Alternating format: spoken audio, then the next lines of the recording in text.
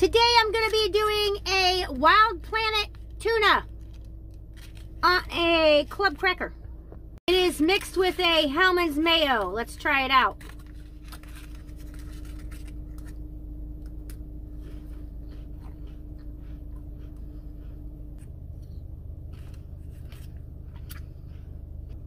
So tasty.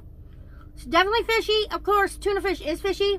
My understanding is it has less mercury in it because they use small tuna and not big tuna.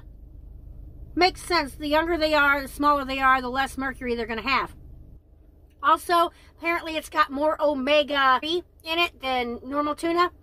And they hand pack it.